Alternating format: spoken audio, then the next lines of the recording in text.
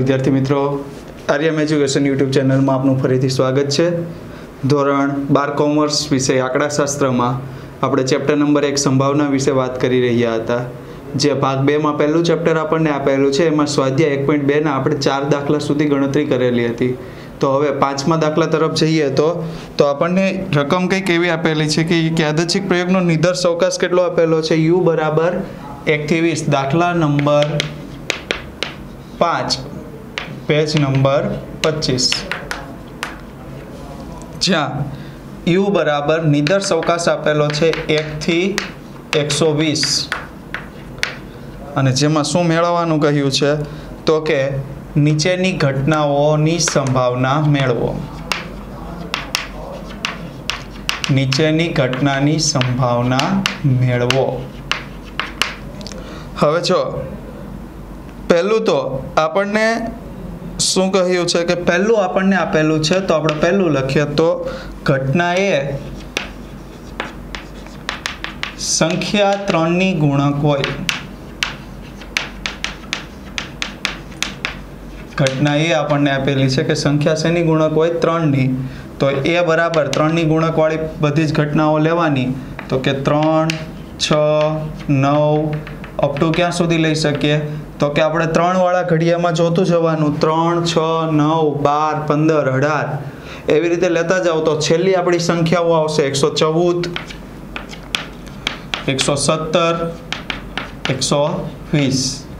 आ रीते आपणे संख्याओ मळशे। हवे जो आपणे खबर केम पड़शे के केटली संख्याओ कुल थाय, तो सौथी सरल छे। अहींया n आपणा माटे केटला हता तो अहींया आपणे लखशुं n बराबर 120 कारण के 1 थी 120 एटले n बराबर केटला आव्या 120। केटलानी गुणक कह्युं छे, 3 नी गुणक।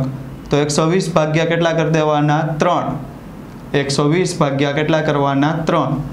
तो केटला थशे 40 एटले अहींया m बराबर केटला आवशे 40। तो p ऑफ a बराबर m ना छेदमां n बराबर 40 ना छेदमां 120 बराबर 1 ना छेदमां 3। आ आपणे मळी 3 नी गुणक। हवे आपणे जोवानी छे 4 नी गुणक। घटना बीजी आपी छे, शुं कीधुं छे, घटना b बराबर संख्या 4 नी गुणक होय।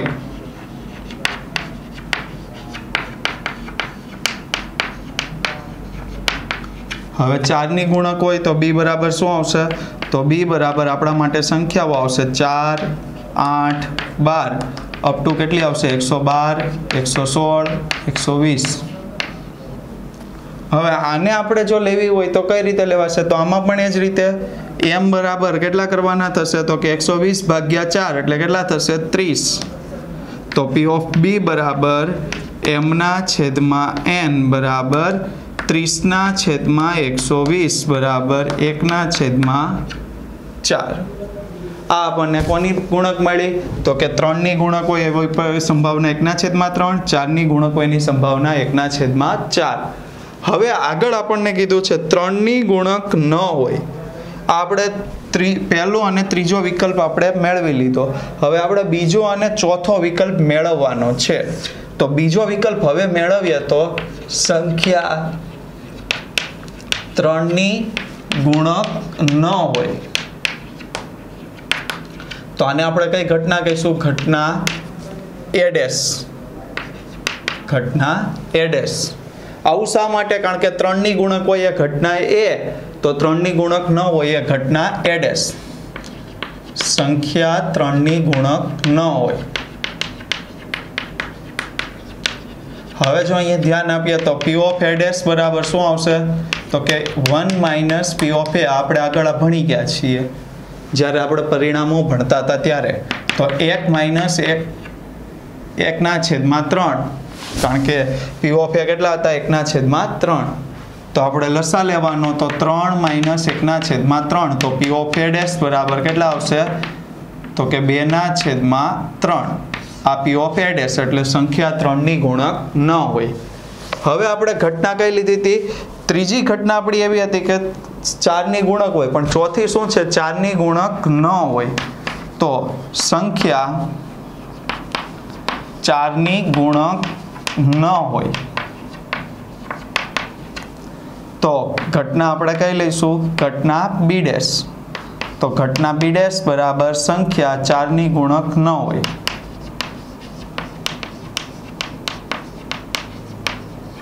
હવે જો એના માટે આપણે લેવું હોય તો pb ડેશ બરાબર શું આવશે 1 - pb એટલે 1 - 1 ના છેદમાં 4 તો 4 - 1 ના છેદમાં 4 બરાબર pb ડેશ બરાબર શું આવશે તો કે 3 ના છેદમાં 4 એટલે આપણને PA મળી ગયો એના પરથી PA ડેશ PB મળ્યું એના પરથી PB ડેશ હજુ એક ઘટના આપણને મેળવવાની કીધું છે કઈ ઘટના કહ્યું છે તો કે સંખ્યા 3 અને 4 બંનેની ગુણક હોય 5મી સંખ્યા 3 અને 4 બંનેની ગુણક હોય અને બંનેની ગુણક ત્યારે જ કહી શકાય જ્યારે એક એવી ઘટના હોય છેદ ઘટના કેવી ઘટના હોય છેદ ઘટના કારણ કે તો જ બંને ઘટના બને એટલે ઘટના a છેદ b બરાબર સંખ્યા 3 અને 4 બંનેની ગુણક હોય હવે આના માટે જો આપણે જોવું હોય તો a છેદ b લખશું તો a છેદ b ના પરિણામો કયા આવશે તો કે એવી સંખ્યા લેવાની કે જેને 3 અને 4 બંનેના ઘડિયામાં આવતી હોય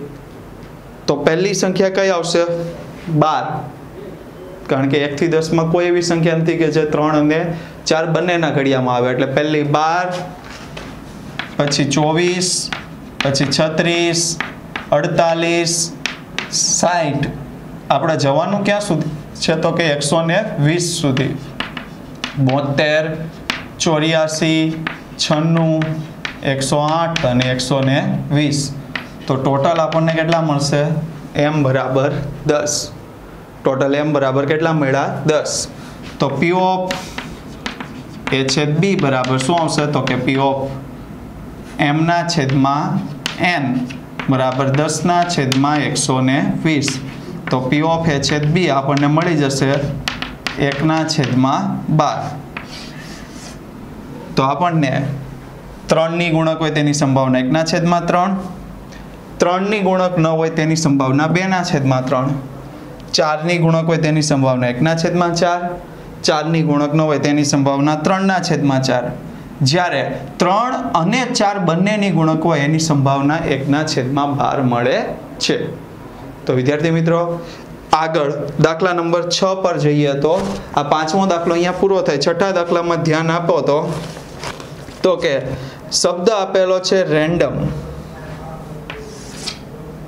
દાખલા નંબર 6 માં રેન્ડમ શબ્દથી બનતા શબ્દોમાં r પ્રથમ અને m કયા સ્થાને રહેવો જોઈએ અંતિમ સ્થાને આવે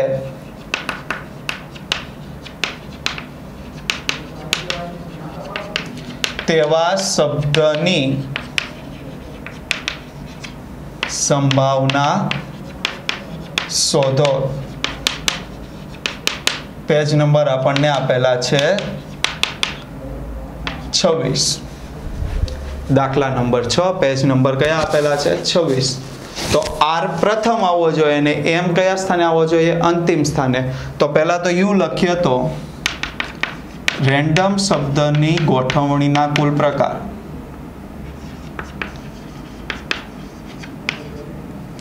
ગોઠવણીના કુલ પ્રકાર તો n બરાબર રેન્ડમમાં કેટલા અક્ષર છે તો કે 6 અક્ષર તો કે 6 ફેક્ટોરિયલ એટલે કેટલા થશે 720 ક્લિયર 6 ફેક્ટોરિયલ એટલે 720 હવે ઘટના એ બરાબર r પ્રથમ અને m અંતિમ સ્થાને આવે તેવી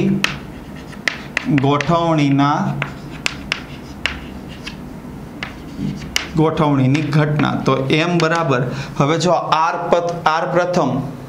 એટલે એક જ છે અને એને પહેલા સ્થાને જ લેવાનું એટલે 1p1 એમ અંતિમ એક જ છે પહેલા સ્થાને છેલ્લા સ્થાને લઈએ એટલે 1p1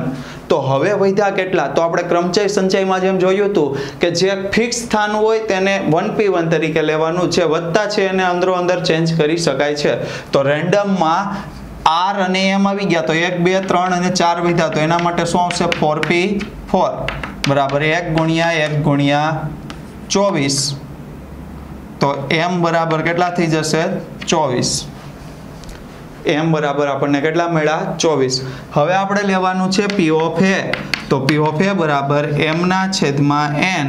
બરાબર 24 ના છેદમાં 720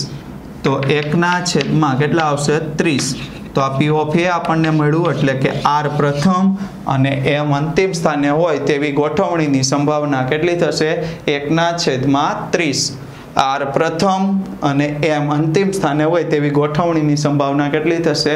1 ના છેદમાં 30 તો વિદ્યાર્થી મિત્રો